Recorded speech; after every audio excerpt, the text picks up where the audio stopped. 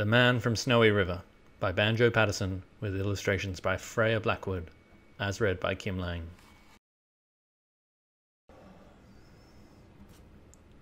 There was movement at the station, for the word had passed around that the colt from Old Regret had got away, and had joined the wild bush horses. He was worth £1,000, so all the cracks had gathered to the fray.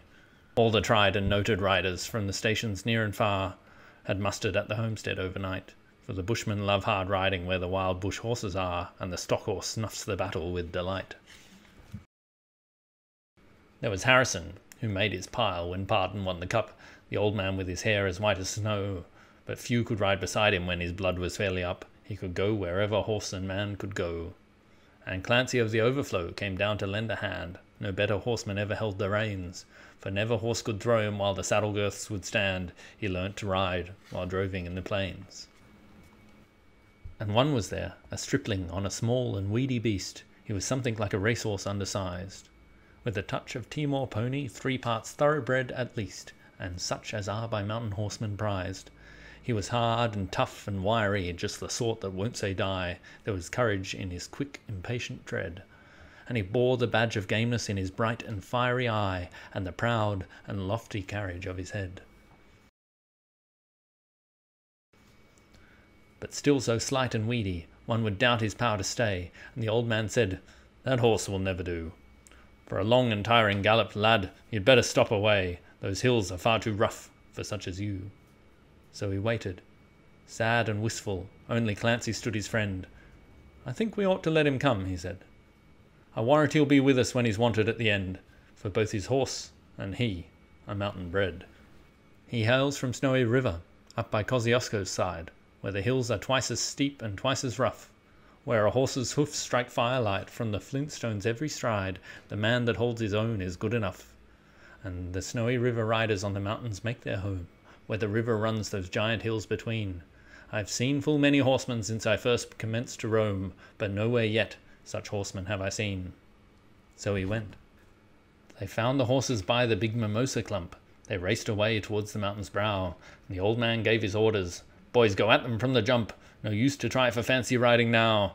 And Clancy, you must wheel them. Try to wheel them to the right. Ride boldly, lad. Never fear the spills, for never yet was rider that could keep the mob in sight, if once they gained the shelter of those hills."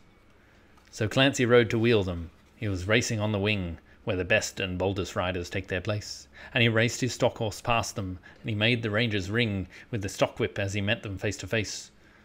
Then they halted for a moment, while he swung the dreaded lash, but they saw their well-loved mountain full in view, and they charged beneath the stock whip with a sharp and sudden dash, and off into the mountain scrub they flew.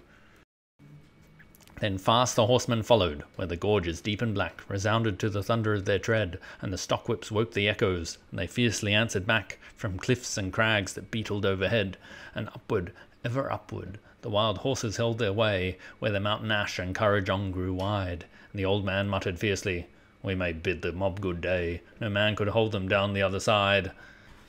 When they reached the mountain's summit, even Clancy took a pull. It might well make the boldest hold their breath. The wild hop scrub grew thickly, and the hidden ground was full of wombat holes, and any slip was death. But the man from Snowy River let the pony have its head, and he swung his stock whip round and gave a cheer, and he raced him down the mountain like a torrent down its bed, while the others stood and watched in very fear. He sent the flintstones flying, but the pony kept his feet. He cleared the fallen timber in his stride, and the man from Snowy River never shifted in his seat. It was grand to see that mountain horseman ride through the stringy barks and saplings, on their rough and broken ground. Down the hillside at a racing pace he went, and he never drew the bridle till he landed safe and sound at the bottom of that terrible descent. He was right among the horses as they climbed the further hill, and the watchers on the mountain, standing mute, saw him ply the stock whip fiercely. He was right among them still as he raced across the clearing in pursuit. Then they lost him for a moment, where 2 mountain gullies met. In the ranges but a final glimpse reveals, on a dim and distant hillside, the wild horses riding yet, with the man from Snowy River at their heels.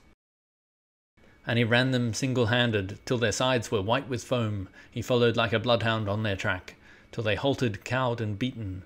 Then he turned their heads for home, and alone and unassisted brought them back.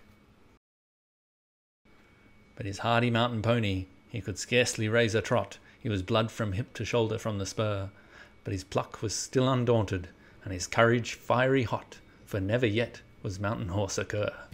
And down by Kosciuszko, where the pine-clad ridges raise their torn and rugged battlements on high, where the air is clear as crystal, and the white stars fairly blaze at midnight in the cold and frosty sky, and where around the overflow the reed beds sweep and sway to the breezes and the rolling plains are wide, the man from Snowy River is a household word today, and the stockmen tell the story of his ride.